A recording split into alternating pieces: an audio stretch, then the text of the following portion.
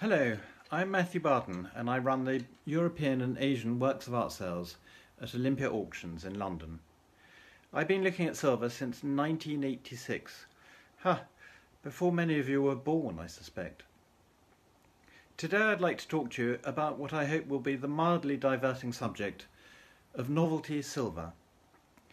This is an admittedly loose category, but one which I define as any silver which contains an element of surprise. These are perhaps an example of what I mean: Victorian silver gilt of 1855 with rather strange spumy bowls issuing from flowered leafy bases. Not, I hope you'll agree, the usual shape for a pair of salt cellars. The idea of novelties in silver has a long history, but in the late medieval period only an exceptional and wealthy few would enjoy the delights of having salt conveyed to them in a galleon such as this, the Burley Neff of the 1520s, now at the Victoria and Albert Museum. What I really want to talk about, however, are not such great rarities, but later objects that could be acquired by anyone, as the following examples, all from my past auctions, testify. By the 18th century, the widening spread of wealth meant silversmiths could expand their repertoire, many specialising in what were often called toys at the time. Anyone with aspirations to be a gentleman had a snuff box, so not surprisingly a profusion of boxes began to appear, such as this timepiece snuff box. The German-made mid-18th century gilded silver, fitted with a London watch movement in the lid. Or this, another German box, slightly earlier in date, and fitted this time with a perpetual calendar, so you could check the date whilst taking your snuff. Useful in lockdown, perhaps, when one can find it difficult to remember what day of the week it is. Novelties were by no means confined to boxes. Candlesticks began to appear in various figural guises, commonly inspired by porcelain precursors, and novelties often included tableware, such as this set of mid-18th century teaspoons, made in London by John Derisat, the stems delightfully moulded as currant twigs crawling with caterpillars and ladybirds. It was the 19th century, however, that really saw the growth in popularity of novelty items.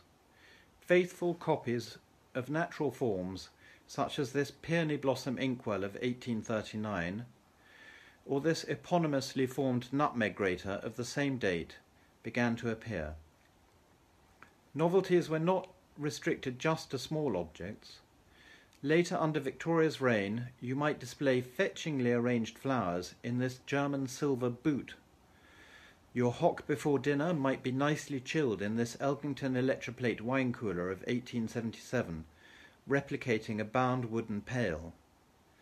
At dinner, you could then season your food with this pair of pepperettes by Hennell of 1868, and afterwards comfortably settle down to a cigar, lighting it off the flame coming from the pipe in the terrier's mouth.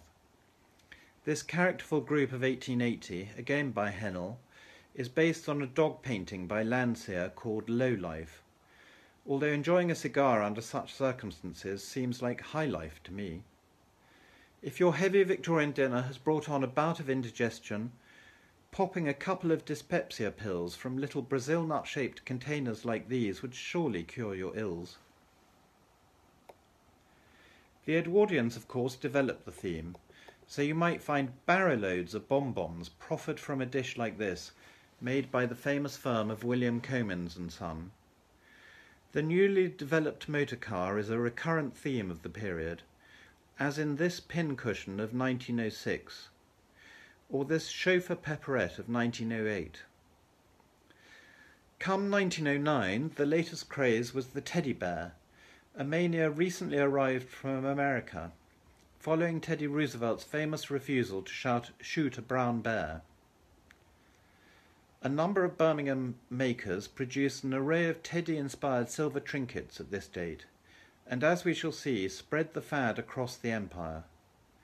I can't help wondering how often these particular teddies held a card announcing curry for dinner, since their original box reveals that they were sold in Outremont, the Southern Indian Hill Station, by Barton and Son, a firm that rather marvellously is still trading from premises in Hyderabad today. As you might expect, the Jazz Age is well represented by tobacco-related items. Perhaps my favourite of the things we've sold from this period has to be this Italian silver and enamel compact.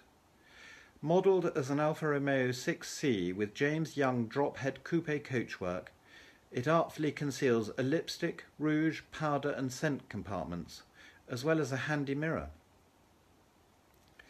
The second half of the 20th century is represented here by the well-known Stuart Devlin with his Surprise Christmas boxes, produced annually to chime with the 12 Days of Christmas, as well as his Surprise Easter eggs. Inventiveness continues, however, such as in this travelling chess set, designed by the film producer Cy Endfield. It was whilst on location making Zulu in 1964, and frustrated by the set he was using, that Endfield was inspired by the notion of pieces that would interlock to form a cylinder, as seen here.